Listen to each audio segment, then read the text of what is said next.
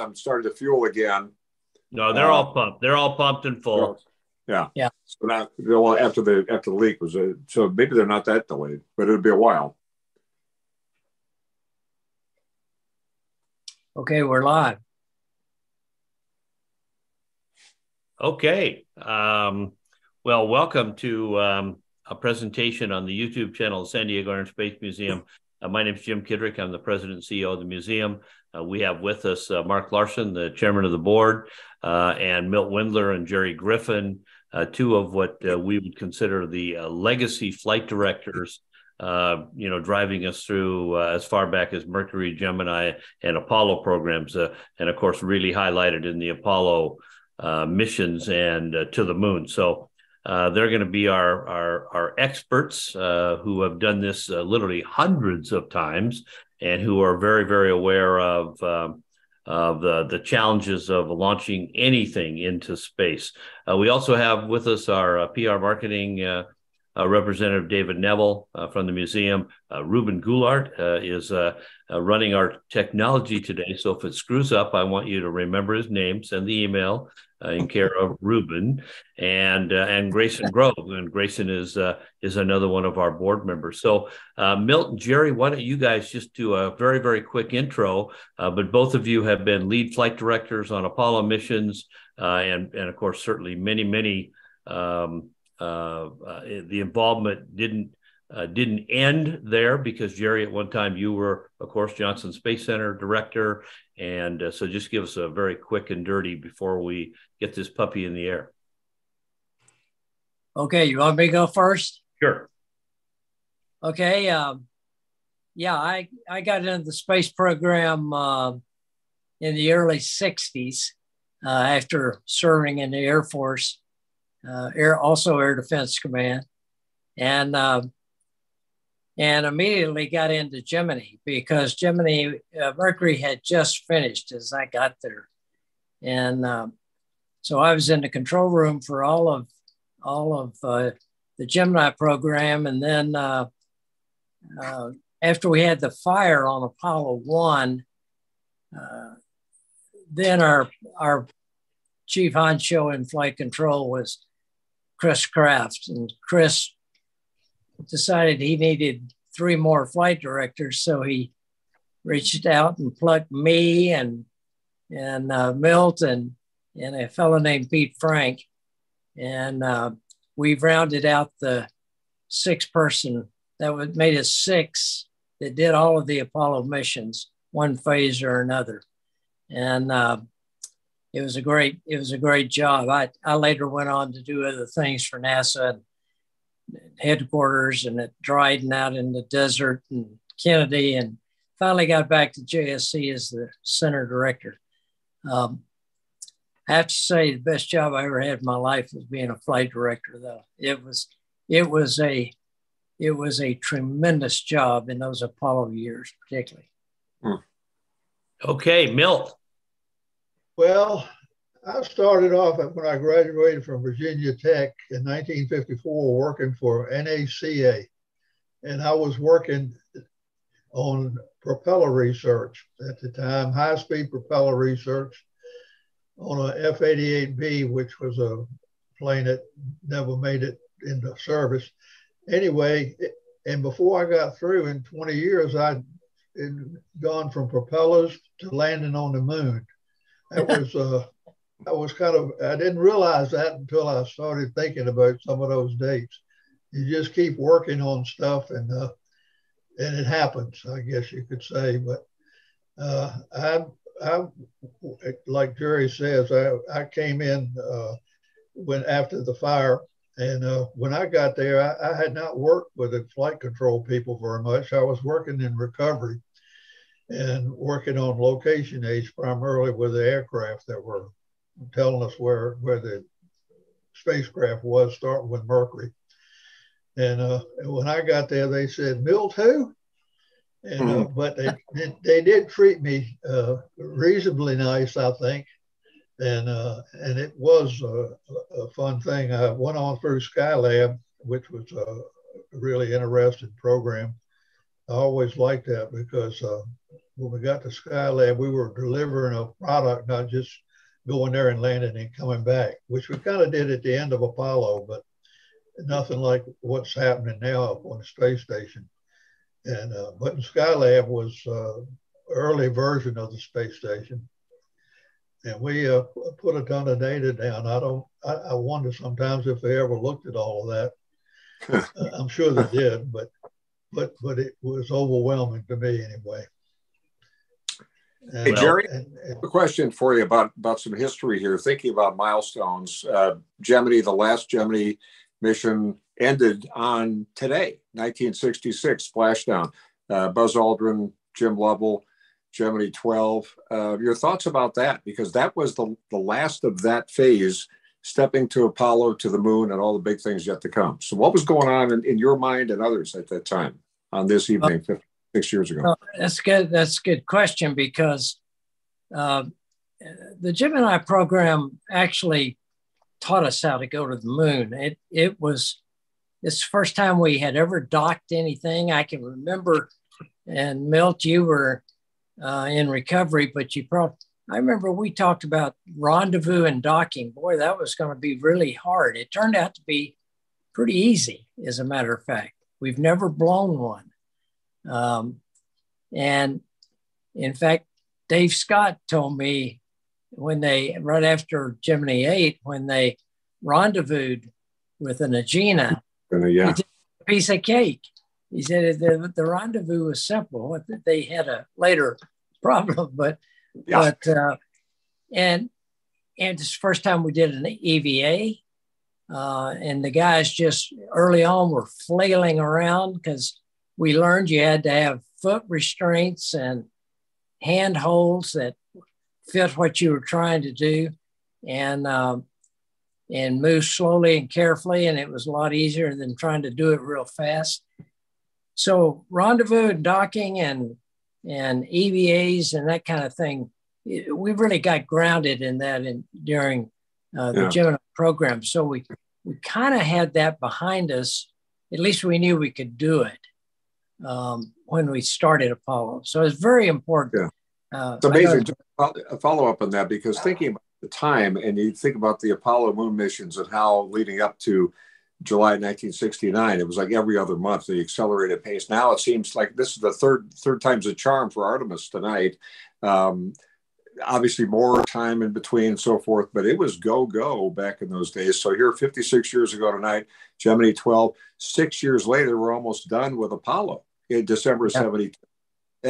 For Apollo 17, which, by the way, as you know, but I don't know if our viewers know, that was the only Apollo night launch. And here we are waiting for a early coast launch, which is going to be pretty cool with Artemis tonight.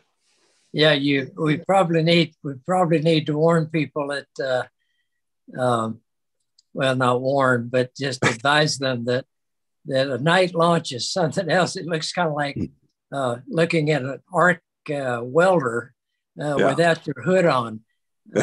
It's very, very bright, and but they're spectacular. Yeah, we did do that on 17. Yeah. Wow. Amazing. I'd like to throw in something on Gemini that has always impressed me. I thought that we had a hard time with the suits in Gemini, because I don't think we appreciated what the workload was going to be, and we overloaded the Gemini suits quite a bit, and they had a hard time. And that never happened in Apollo. I think they took the lessons from Gemini and put them into the Apollo suit and made that EVA and the lunar operations all work. And that was probably a bigger. It was a thing that was hard, especially compared to the rendezvous, as you just said, Gerry. It always impressed me as I thought back on it. Yeah. You know, the one other thing, Jim, we flew long enough on, I think it was 5, to get to the moon and back. That was Borman and Conrad. And Conrad was, or maybe, it was Borman, wasn't it? I can't remember. Maybe it was Lovell. But anyhow, I know it was fun. I thought that Lovell came back saying it was really fun being in it for 8 days or something like that with Frank. But yeah, okay. It was Lovell. They didn't smell so good. Yeah, the air was a little ripe. I remember with Frank. Yeah. When the frogman opened the canopy. Yeah. That's dedication when you open it out. But I interrupted you, Gerry. I'm sorry. No, that's okay. It's just that we flew a long mission, which was at least we knew we could stay in space that long and survive. So that's another lesson we learned from Gemini. Well, you know, looking. It might be good to just reintroduce people tuning in and all that here at the museum and what we're doing here tonight, but then also give a bit of a status report because we're about to enter the launch window, which is delayed a little bit. So maybe an update from the stats desk.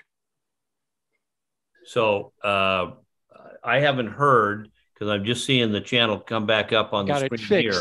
Before leaving the launch pad. And then launch team verifying that work was complete. Now, currently, we're awaiting some work with the range. The 45th Space Wing, which oversees the range here and makes sure that the airspace and the ocean out over the flight path is clear, and also has the responsibility to destruct the rocket should it go off track. They are been working on some issues with their equipment and sending a flight termination signal to the rocket. There is testing that must happen with the flight termination system that was delayed by a bad Ethernet switch. Switch has been changed out, and now the range is looking to start testing their connectivity to the rocket in order to preserve that safety function that they are responsible for. So again, we are slipping now indefinitely into the launch window. We're awaiting the launch team to evaluate just how much time is required to complete the work to get this rocket ready to launch. And of course, when we have a new T0 for you, we'll report that out right away. Megan, back to you. I admire the term right away. Yeah. And right away would have been, here it is. But yeah. So Milt and Gerry, you know, having gone through, you know, what you've gone, you know, these many, many years. And now here we are, you know, Artemis 1, 2, and 3, which this is really kind of a, you know, a trifecta that we're looking at. The third one actually walking back onto the moon. And, you know, describe what you guys think the significance of this is, because, you know, there's lots of, you know, whether it's defense, you know, whether it's regaining deep space leadership, you know, which we and the United States have had for many, many years. You know, what do you guys say? You've had more conversations with all of the astronauts, other flight directors, the flight direction teams that you've been members of. You know, what are we doing? Where are we going? You'll go first. What? I mean, I was just going to say, one of the things that we're going to get out of this, I believe, is, and I hope we do, is an experience in flying more in deep space. They don't go anywhere near as far as Mars, but at least the loop past the moon gets you out there where you're exposed to the radiation, which is probably going to be the biggest problem in going to Mars. And if we ever want to do that, and I guess we do someday. So that was one thing that kind of impressed me when I looked at the mission profile. The rest of it is stuff we've really done before. Gerry, right, I think you're right. We're reproving a lot of things because didn't the Orion capsule start out at 7 and then, you know, went back to 6 to 5 to 4, I think it was up to 7 when it started. Right. Yeah, I think it was going to be crowded. Yeah. Talking about some of the milestones in history. I think back to 1968 with Apollo 8. With a crew, here's Artemis ready to do a big deal to the moon. First time we've done it in so long. And the goal, obviously, without the crew is to, in many ways, Jim Kidrick, you pointed this out, it feels a lot like Apollo 8 without the people of this round. And then it's a different kind of an arc too. Once it's around the moon, there's a different duration. The splashdown is going to be here off San Diego with the Orion capsule after several days. But what about some of the similarities there? And again, Gerry and Milt as flight directors at NASA through all those times. What are you thinking about when you see this? Again, so much time has gone from, say, December 72 or 68 with Apollo 8. Well, one of the main differences, it's obvious, is the fact that in Apollo, we flew in Earth orbit before we went to the moon. This mission tonight, first flight is going to the moon. Mm-hmm. And now we didn't, that first flight, we just orbited the moon, and they're going to orbit here. But it's the first flight of the rocket, first flight of the spacecraft. So that is really a giant step. And I've, as I've gotten more mature, I'll use that term, I've come to a conclusion that I think the best thing we are handing over from Apollo to Artemis is the fact that we did it. Mm-hmm. And when we started Apollo, it had never been done, and we thought we could do it, and we did, but it wasn't a sure thing. And I've told the folks down at JSC, I think the thing, because they keep asking me or telling me, we're standing on your shoulders. And I said, yeah, mainly because we did it. And we proved that you could put all this hardware together and hold it together and put enough software in it to make it run. You guys are going to have, I told them, I said, you guys are going to have a lot better technology to deal with, but you still got to do what we did 50 years ago. And that's just make it all hold together, particularly in the launch phase. The launch phase that we're going to see tonight, I think, is so dynamic and has so many moving parts and separations of stages and panels blowing off. So it can be very easy to go wrong. And I think Artemis, I hope they get this thing off tonight. They need a success, and that'll get their mojo going. But I think Artemis is on the right track if we can sustain it. Because then if it all goes well, then the next round, Artemis 2, is with the crew. And then the third time, Artemis 3 is landing and the first person of color, first woman on the moon, which I keep saying is listed as like the top thing, but all of this steps to Mars and beyond and everything else, the big picture of things. Bill Nelson, the former senator, who's also the NASA administrator, and as you know, was also a shuttle astronaut, very optimistic. I was just looking at some comments from a couple of hours ago, feeling everything's good. And they talk about the scrubs we had for the last 2 attempts of this particular mission. And he says, hey, once you go, you forget about the scrubs, because you guys know there were a lot of scrubs, a lot of historic missions. You don't exactly go, oh, it was 5 or 6 times, I think, in some cases with some shuttles. So what about that? Because we're listening to this, the frustration now, they fixed the leak issue, it appears, and then they got something in the downrange tracking with an Ethernet component. So you're like, but that happens no matter how good you are. That's right. Yeah. That's right. I think what we've seen so far in Artemis, they couldn't catch a break. It's kind of like the team that almost wins and they can't catch a break.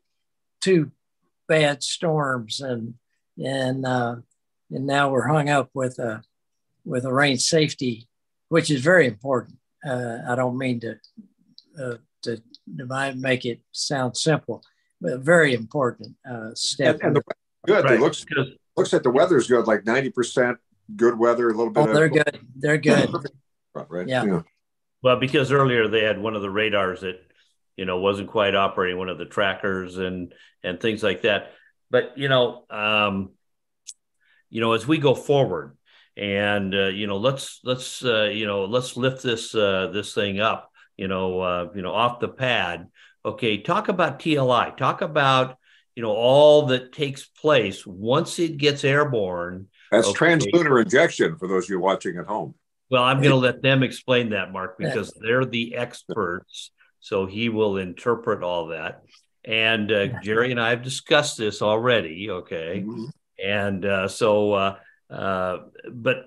there's a lot happening, and the suspense certainly of the launch itself. But once it gets airborne, there's a bunch of stuff that has to happen before it heads that way. And maybe the two of you could describe that.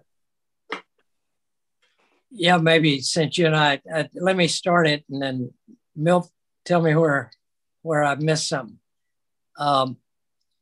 This vehicle is built different than the Saturn considerably.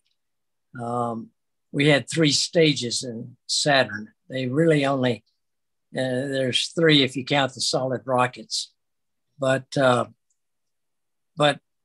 it was all one stack. And we did translunar injection after about a revolution, a little more. And we used an engine, actually the 3rd state engine, we've restarted. And so it was a big push. And that burn in Apollo lasted, I looked it up today, just short of 6 minutes on average. 17 was 5:46, and 8 was a little longer, about 10 seconds. What we're going to see tonight, or what's going to happen is they separate, and it exposes an engine they call the ICPS, the Interim Cryogenic Propulsion Stage. It's a variant, it's a playoff of a Delta 2nd stage. And it's only one engine, an RL-10. That burn to get up to velocity to escape the Earth and head for the moon takes 18 minutes. We never burned an engine 18 minutes in Apollo. But it's just not much shoving on it. And so it's a very long burn. That's gotta be like, you could read a short novel if you had the in front of you. I really think the system though it looks a lot like Apollo. There's a service module, and it's got an engine to go into lunar orbit, and but we're going to have to that translunar injection happens about 2 hours after liftoff. So it takes a while to get ready for it and expose that final. Oh, in the meantime too, they also deploy the solar panels on the service module. So they get it ready to go. So there's a busy time in there, and then there's that humongous long burn of that one RL-10 engine. When they go to the next block of engines, that's going to be 4 RL-10s on what they call the EUS, the exploration upper stage.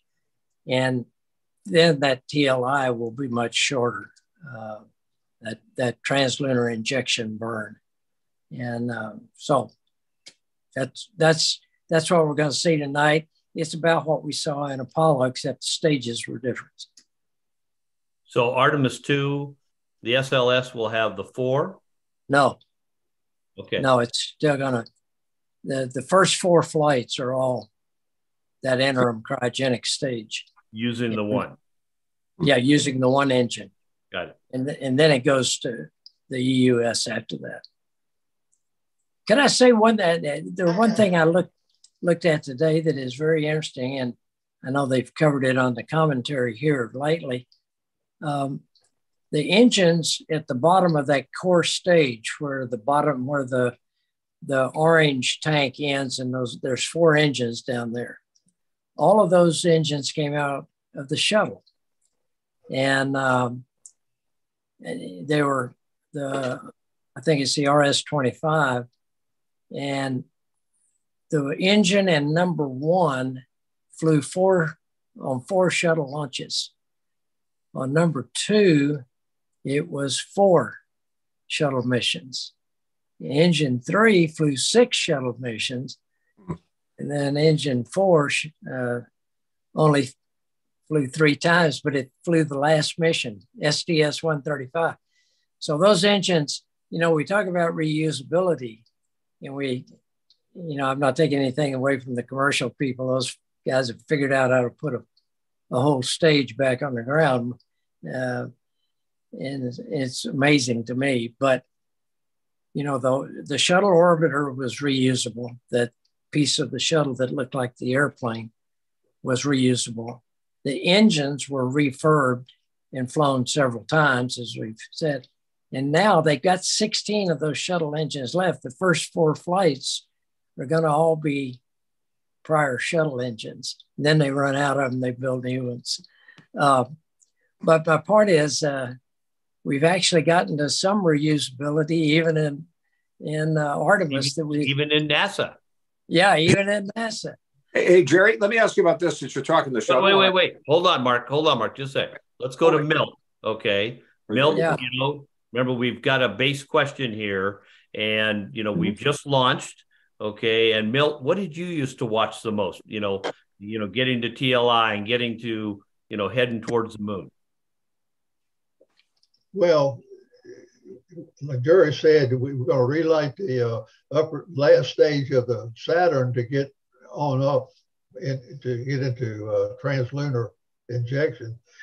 You're looking at the spacecraft pretty carefully to be sure that nothing is going wrong with it. And when Gerry was flying Apollo 12, which was struck by lightning, and that was a kind of an interesting proposition to try to convince yourself that nothing was wrong with all those systems. And we had you just put one more orbit in there, I think, Gerry, is that right?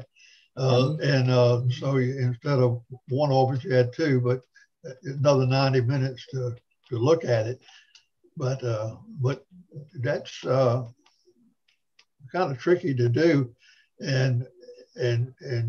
but you got guys that can do that, and that the systems guys that can look at what's going on there, as long as they've got the data. Now, for a while there, we didn't have data in 12, but there was time enough to look at it, and that's what we got to do, I think, here in this mission, is to be sure that the systems are spacecraft systems are all in there and doing the normal thing.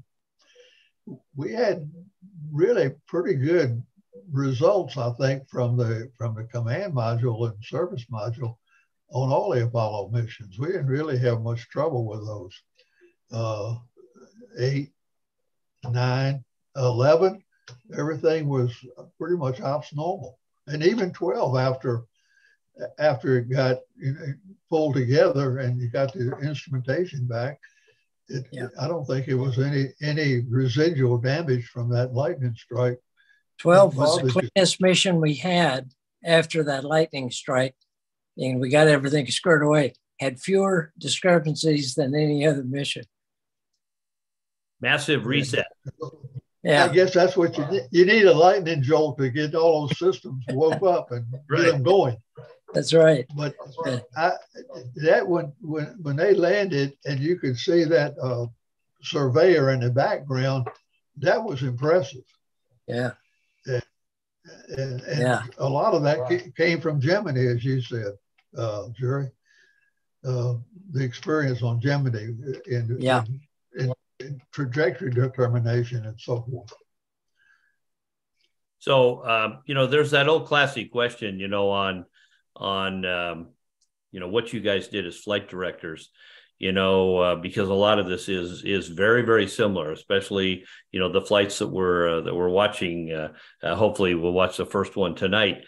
What kept you awake at night? What did you worry about the most, through those, we'll say, Gemini and Apollo years?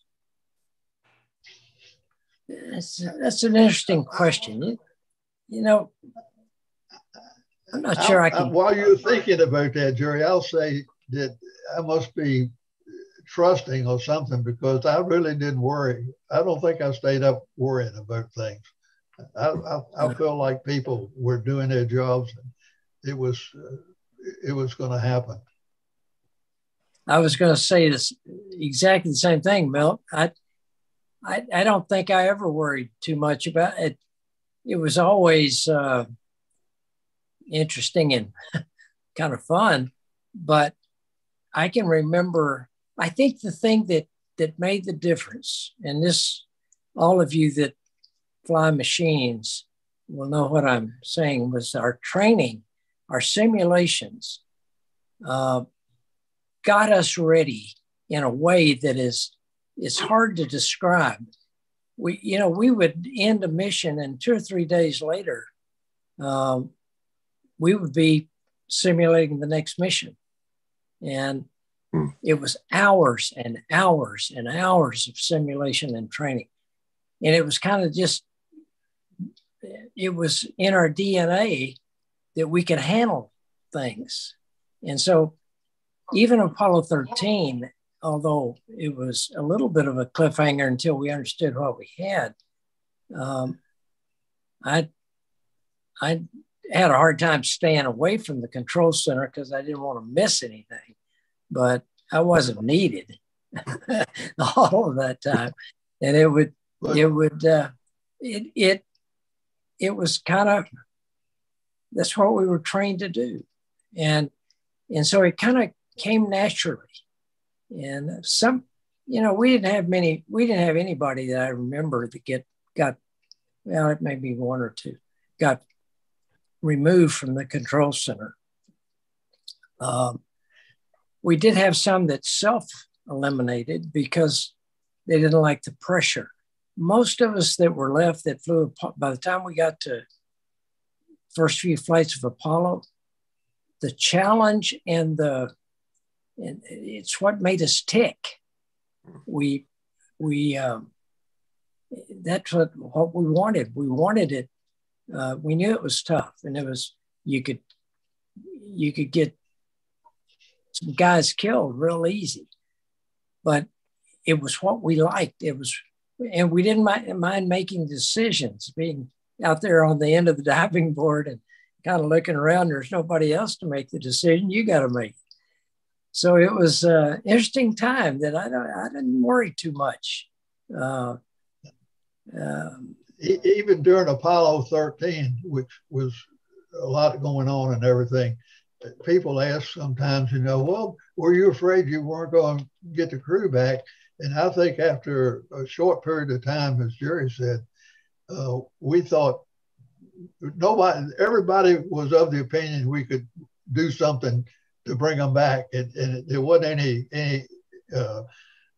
any great problems. I mean, there were problems, but there was nothing insurmountable. And we had people working on all of them. And most of them were coming to us and saying, hey, here's something we got to do, like the CO2 buildup.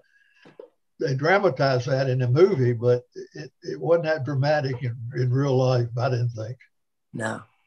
Yeah. Gentlemen, we should give an update for people who may be coming in and out of the broadcast here of the San Diego Air and Space Museum YouTube channel. Appreciate everybody tuning in tonight. They're thinking, hey, we're into the launch window. What's going on? They had a 30-minute hold, and we're still kind of waiting for a NASA update where they'll give us some new estimated launch time. That's still pending. They've been working on a downrange issue, but they're making progress on all these things. We just don't know when. We're in the window of about a couple of hours.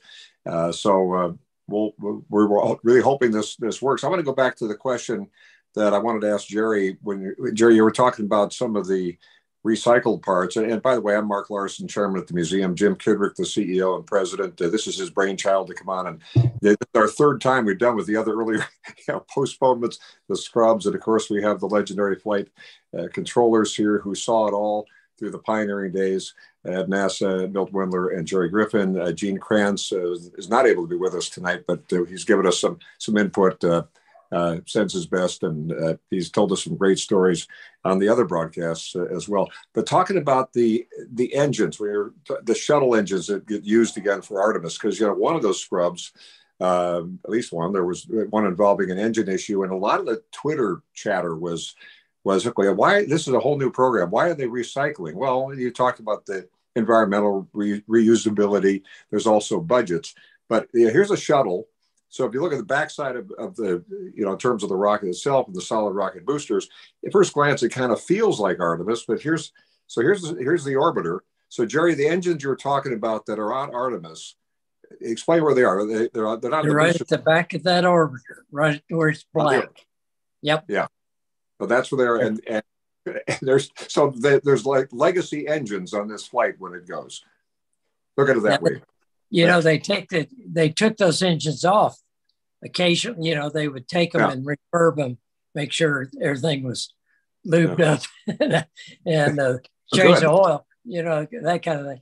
And that's what they did in this case. They went back and refurbed them all and made sure the seals were good. And they kept reflying them in the shuttle, and they worked fine. So really. Well, another thing that's interesting, talking about all these anniversaries, Gemini 12 splashdown today, Apollo 17, December 1972, almost the 50th anniversary, and of course Apollo 8 in 68. A lot of people said, well, we've been there, done that. We beat the Russians. We still got our hands full with Russia and Putin.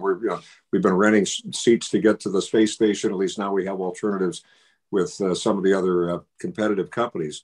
But now it's a space race with China. In fact, Bill Wilson, the administrator at NASA, was talking about that today and on Meet the Press the other day. What about that? Are everything old is new again, or what? There's plenty of people busy in space beyond us. Oh, yeah. The Chinese, the Soviets or the Russians are still at it. And I think we're still in the lead right now, but I think the Chinese are doing some really good things, and they're good at it. I don't think we can ever say that will be easy to stay with them or stay ahead of them. We're going to have to work at it. I think it can be done. But the thing that when we talk about why are we doing Artemis, I think it's all about sustainability, some permanence, some habitability on the moon. And the reason that's important, because it'll give us an opportunity to know what we got to do it in deeper space, Mars or even beyond.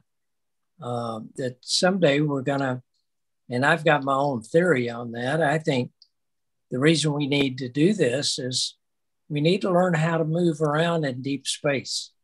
And the reason, and it may be 1,000 years from now or 5,000 years or 10,000 years, we may have to get off this planet for the human species to survive.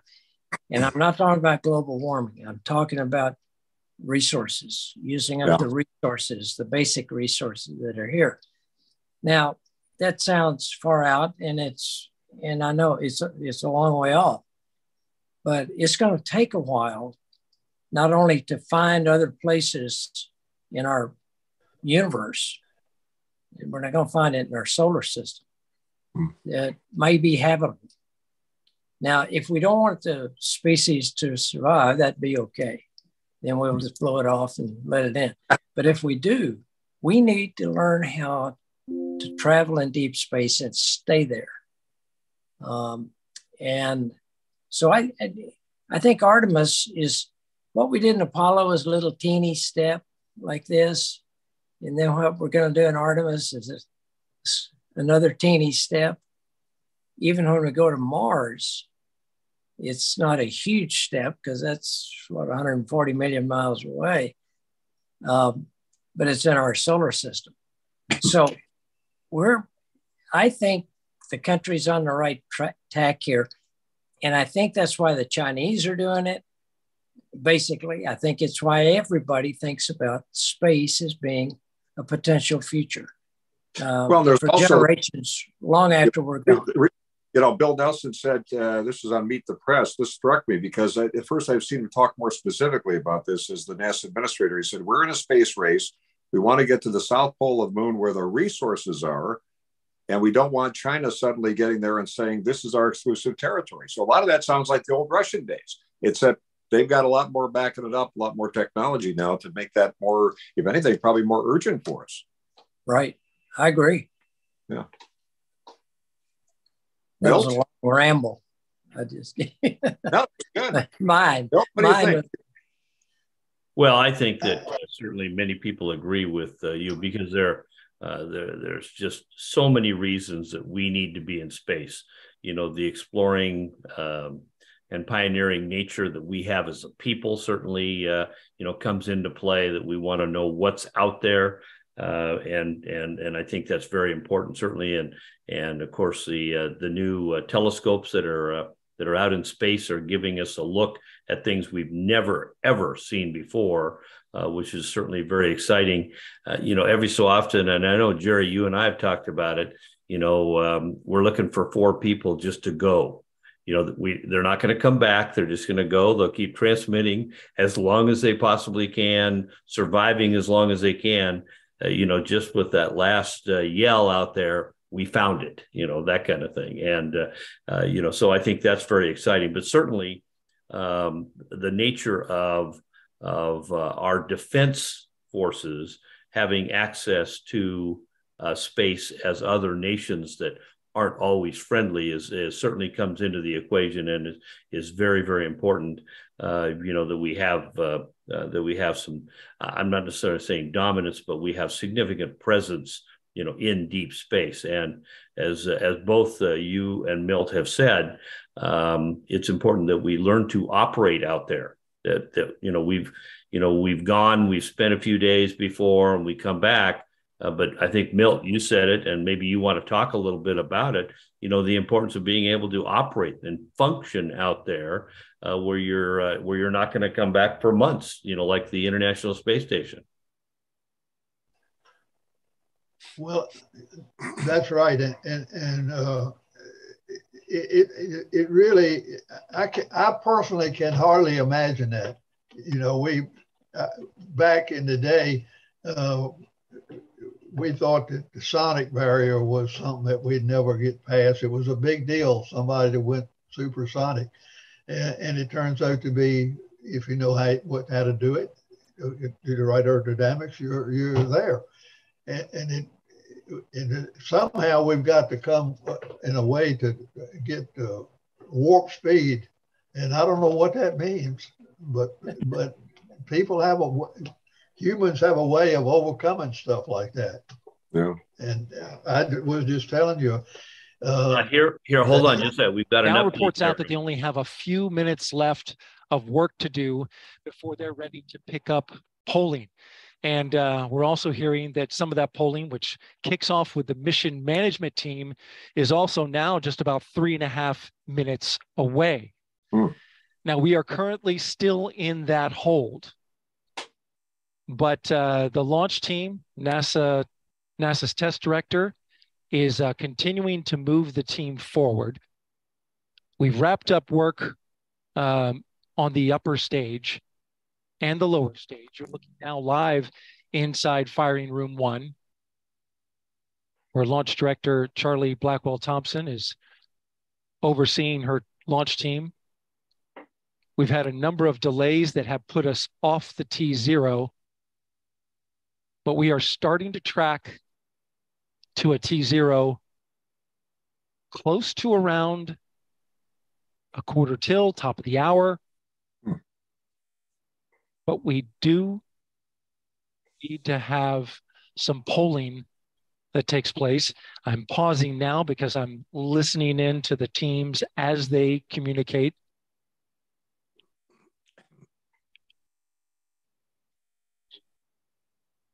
In this launch window, which we're currently 26 minutes into, and it's 2 hours long, it runs until 3:04 a.m. Eastern time. We have what's called 40 cutouts. And in those cutouts, They range from about a second to about a minute. These are times where they can't launch. These cutouts must be accounted for when determining a new T0.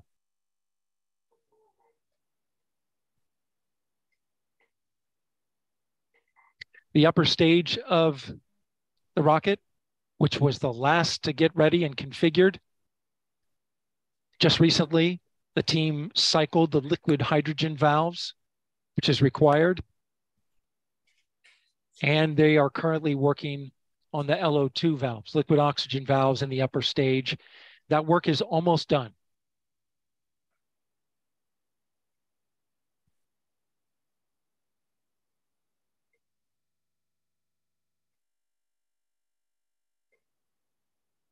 We are now a minute and a half away from the pole of the mission management team, which is several minutes before T-minus 15 minutes.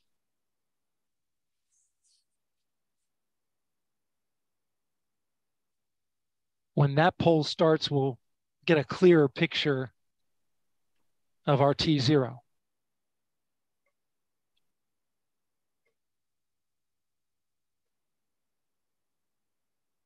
So, Milt, who do I need to text? Go for launch.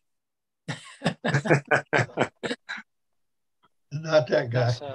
NASA's test director has informed the launch team to all switch to a common communication channel. It's called 232. Go, don't go. And what this means is that the entire launch team is now on one channel, and all future communication will happen there. Whereas there are many channels. Now they reduce it down to one.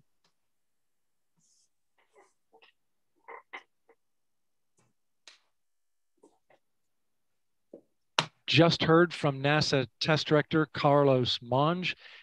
I'm sorry, Jeff Spaulding. Jeff Spaulding's on. They swapped out. There are currently no constraints to launch. Great news. Again, no constraints to launch. They're getting ready to pick up with a poll to determine readiness for launch.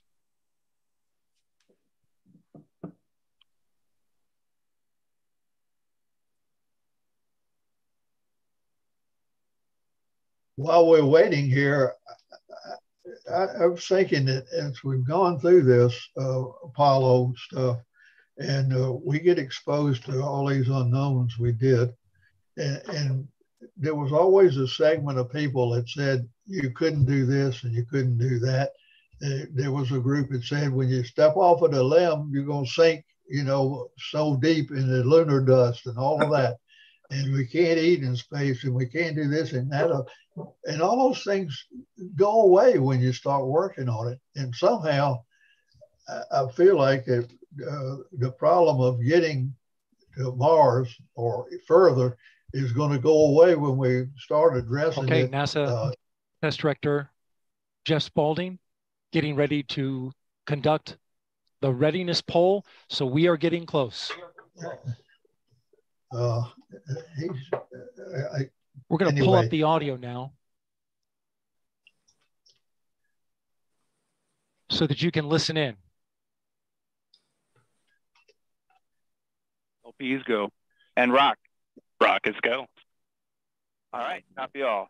And Launch Director NTD, our launch team is ready to proceed at this time. I copy all NTD. At this time, I will proceed with my poll. And attention on 232, this is the launch director performing the final poll for launch. Verify no constraints and go for launch. EGS Program Chief Engineer. EGS Program Chief Engineer verifies that the EGS, SLS, and Orion Program Chief Engineers have no constraints and are go for launch. Copy, Greg. Thank you. EGS Chief Safety Officer. The EGS CSO verifies the SLS, Orion, and EGS CSOs have no constraints and are go for launch. Copy, John. Thank you. Range weather. Weather has no constraints and weather is go for launch. Copy LWO and mission manager.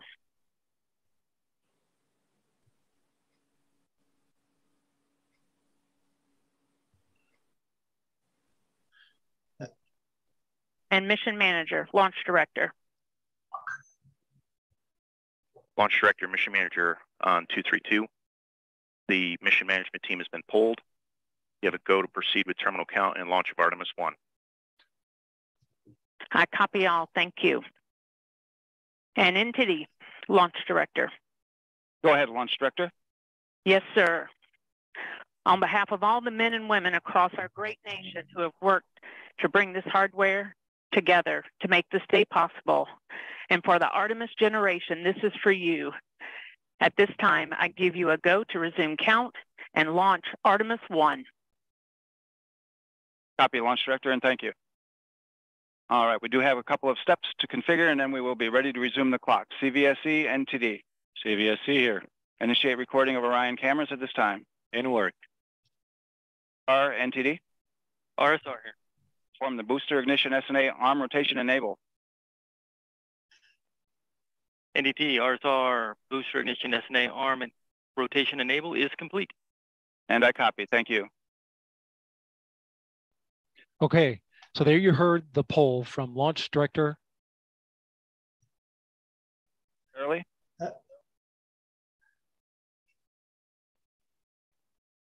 Getting ready to get that new T0 time.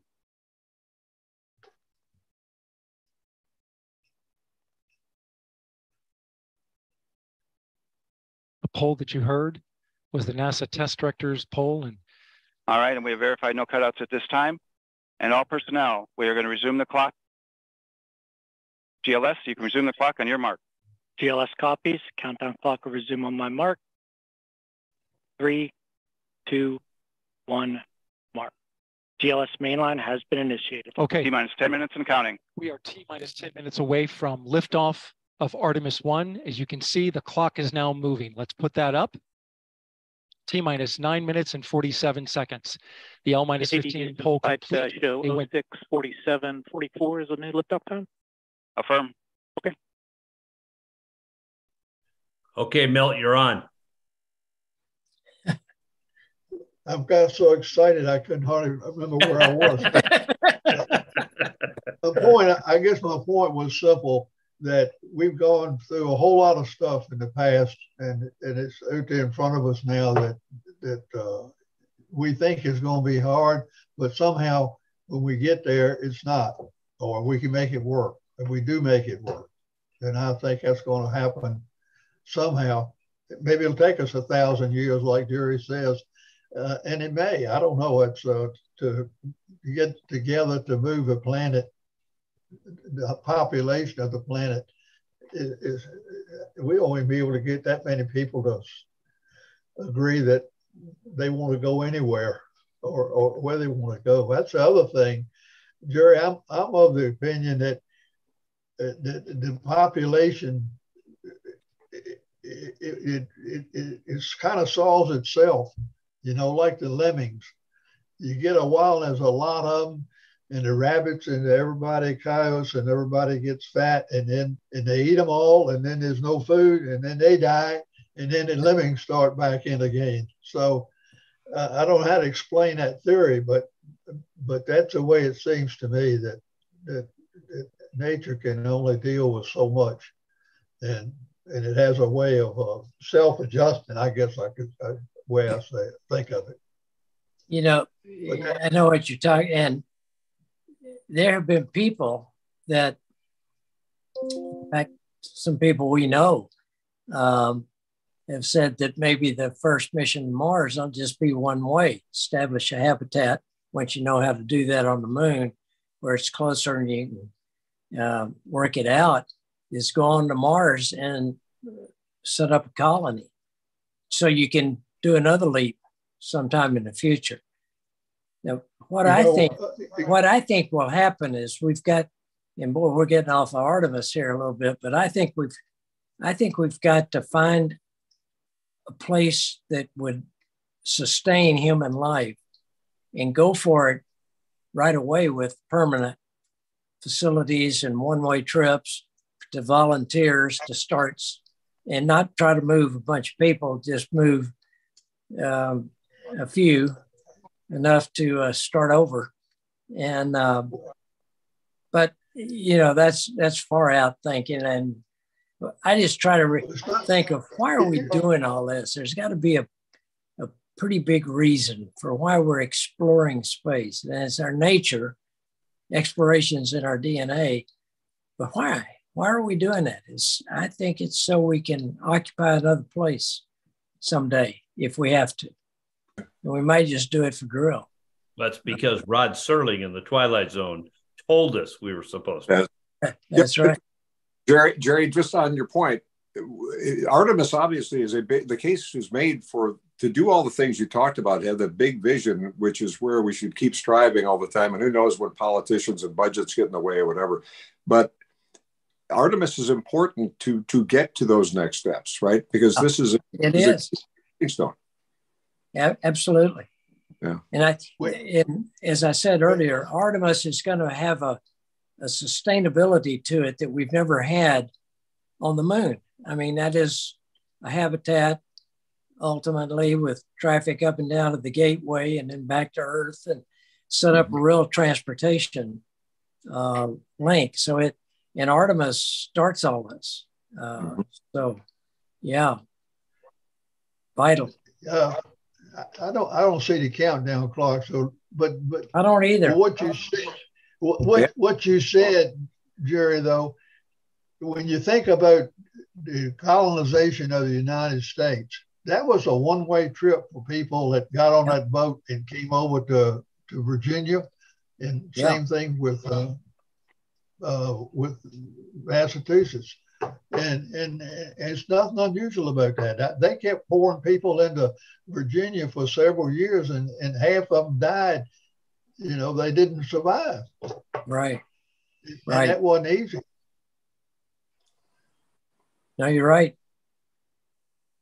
And you can keep on going up.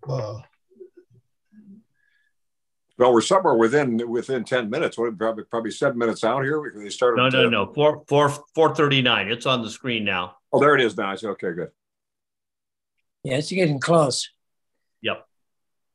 I got to tell you, you know, anybody, and those of us in the baby boom generation remember this. I listening to that polling earlier when they're going around, and when you hear the countdown, we get closer to launch, to liftoff. That brings back a lot of memories. I know it does for you guys when you hear that, and you know you're always waiting. Is somebody going to just be the fly in the ointment? But to hear that come off like that, and obviously a very good patriotic moment when you had the launch director doing kind of a salute to all the people who are making it happen. Thinking back to, you know, the Apollo program, 400,000 plus Americans, men and women, you know, all over the country, making it happen around the world for that matter, but especially here. So. What goes on when you heard that? What was happening emotionally? You know, Milt, you said you got so excited, but just quick thoughts. Well, you get excited when you get down to liftoff, but you were talking before about we would sit around worrying about how things were going to go bad, and we didn't do that. That wasn't an option, as Cran says. Yeah, you know. Mark, one of the things that's different is in mission control, and Milton know what I'm talking about. Our go-no-goes is what we called them. They say without constraints or something. They use more words, but they were real crisp. You know, I can still remember the order. You know, it's booster, FIDO, guidance, GNC, ECOM, TELMU, control, surgeon, and network. And it was okay, give me a go, no go. And okay, go or no go. We were always go. But the feeling's the same to me. It's an exciting moment. This is when your adrenaline starts to pump up a little bit. If you're, particularly if it's bad enough just watching it, but when you're working on it the adrenaline really starts pumping about here. Just over 2 minutes to launch. This is when you say record us to flight speed. That's right. The upper stage has gone to internal power. So power is removed from the rocket's upper stage, the ICPS, and it's been switched to battery power. The same milestone is coming up for the core stage at T-minus 1 minute and 30 seconds. It's kind of like the old Jules Verne, science fiction, when they would say ramming speed. I never knew what ramming speed was. GLS scope or core stage to internal power. The rocket's core stage, which houses the 3 flight computers, is now on battery power. So there is no more hold time available because there's no more margin on the batteries. So if we have a hold, we'd have to recycle back to T-minus 10 minutes and recharge those batteries. Don't do that. The count continues. It's a going. note now, shortly after liftoff. 1 minute. Shortly after liftoff, Mission Control Houston will take control of the rocket, and my colleague, Leah Cheshire, will take over commentary. T-minus 50 seconds and counting. Coming up at T-minus 33 seconds, the GLS will hand off control to the ALS. This is the autonomous launch sequencer. On board the rocket, it will take over command and control of the rocket. But the ALS will check, make sure there's no holds coming from the ground up until T-minus 2 GLS, seconds. go for ALS. And we are go for ALS.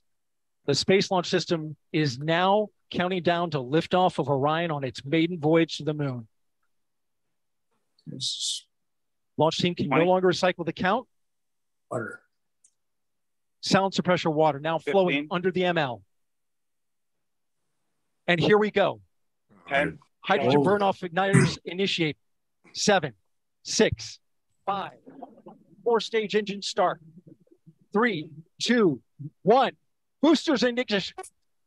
And liftoff of Artemis 1. We rise together back to the moon and beyond. Woo! Wow. All far. Yeah, goosebumps. All 4 RS-25 engines on the core stage and 2 solid rocket boosters now propelling the vehicle at 128 miles per hour. First time in almost 50 years to the moon. Hearing good control on the roll from teams in Mission Control Houston. All good calls so far. Now 30 seconds into the flight of Artemis 1. First milestone will be for the vehicle to pass through max Q at about 1 minute and 9 seconds into launch. This is the greatest period of atmospheric force on the rocket.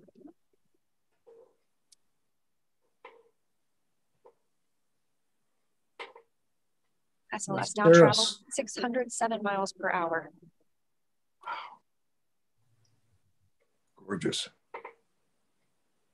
You're looking at 8.8 billion pounds of maximum thrust. Quiet here in the loops of Mission Control. 4 core stage engines throttling down and passing through max Q.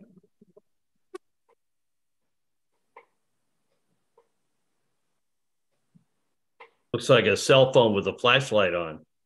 I can imagine how this looks all Now over the 1 space. minute, 21 seconds into Florida. the flight, traveling at 1,420 miles per hour.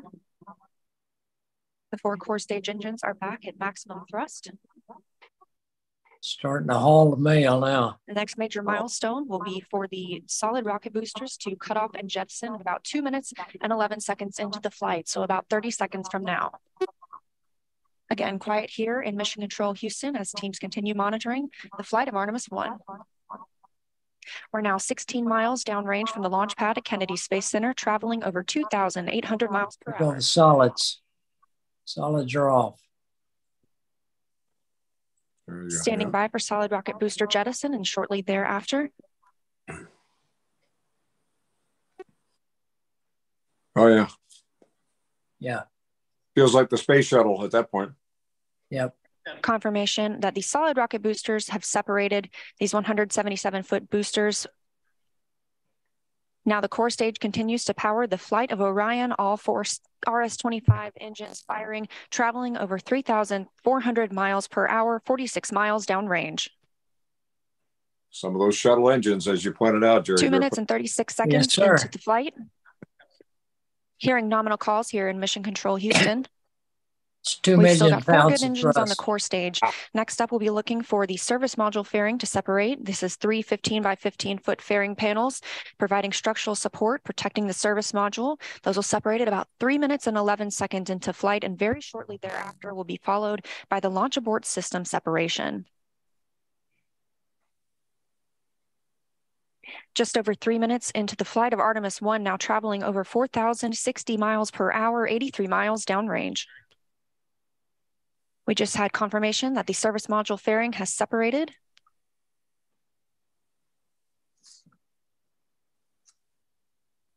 Okay. And that the launch abort system pyros have fired, separating those from Orion as well.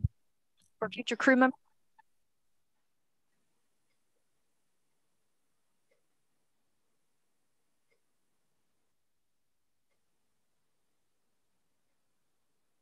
That's an interesting picture. We just heard the call for 3 engine press, meaning if SLS were to lose an engine at this point in the mission, we could still achieve a nominal mission. We would just have an extended main engine cutoff time. However, we still have 4 good engines, all at maximum thrust right now, powering the first flight of Artemis at 5,200 miles per hour, 148 miles downrange. You know, we were talking about why we do this. And we talked about the science fiction element. I think that to some degree... We're 4 minutes and 16 seconds into the flight of Artemis 1. So far, we've had a clean ascent. We saw those solid rocket boosters jettison about 2 minutes and 11 seconds after liftoff. Shortly after, we had the service module panels fairings separate, as well as the launch abort system. The launch abort system was inert for this flight, except to perform this separation. Those 4 core stage engines will continue to fire and power the flight of Artemis 1, now traveling over 6,800 miles per hour, 229 miles downrange. Booster flight controller reports that the engines are looking good. That we gained something from making science fiction real. Yep. Our core stage main engine cutoff time is about 8 minutes and 3 seconds. We are now at 5 minutes and 11 seconds into the flight, 7,656 miles per hour. Again, 4 good core stage engines, those 4 RS-25 engines. The last time those core stage engines flew, they were taking space shuttles to orbit, and now with upgraded capabilities, they're launching the future of human spaceflight.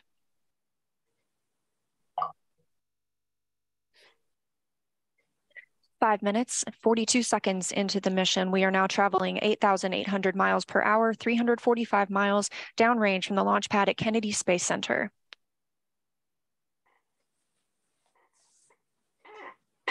Again, we are anticipating core stage main engine cutoff at about 8 minutes and 3 seconds. And about 10 seconds later, we'll see core stage separation, at which point Orion and the interim cryogenic propulsion stage will be flying free.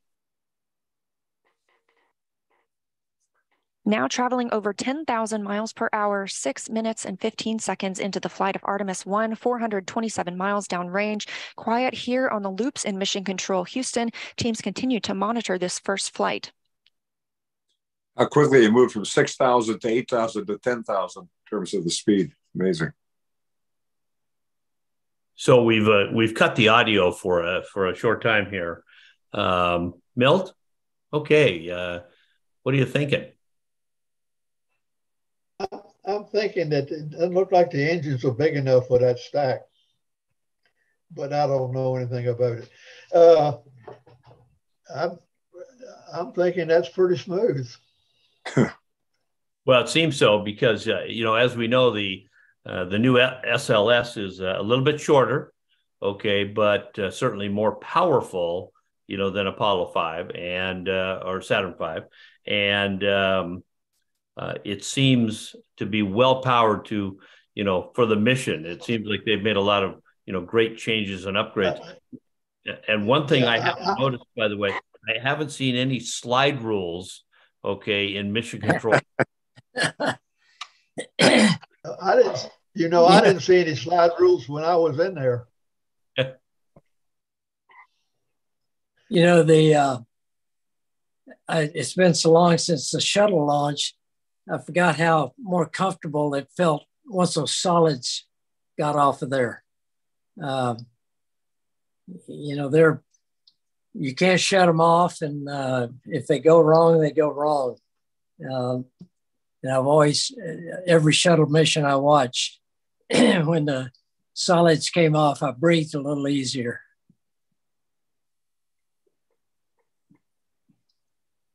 So we're not going to keep you up much later than this. So, for Milt and Gerry, can you describe, well, you can see that they're giving a graphic of what's going to happen.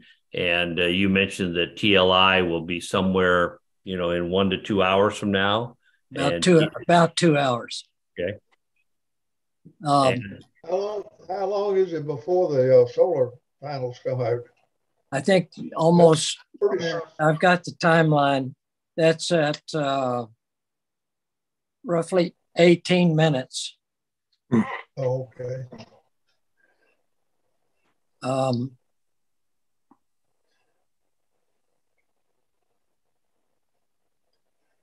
Yeah, 18 minutes. So that's close, isn't it? We seeing Ruben on the screen there? That's a nice shot of Ruben, who's behind the scenes. Yeah, he's the next astronaut to go. It's just a floating head. He's championing the cause. He's been making it happen. Well, Thanks. So TLI, that means basically we're heading out. We're going to the moon. That's right. And there's an engine right at the back of that graphic that will burn. That's the one that'll burn for 18 minutes to shove it, give it enough velocity. It's in Earth orbit now, although they do one maneuver to raise perigee here. It's very short. And I can't figure out why they do that, other than the fact that they didn't have quite enough power to get it where they wanted it. Because that should have, the cutoff is the way when we cut off the Saturn, we were in the right orbit we didn't have to do anything else in Earth orbit. But they're going to burn this thing, the graphic that's showing now, they're going to burn, I think it's about 2 minutes or 3 minutes. And then they'll be ready to do TLI after that.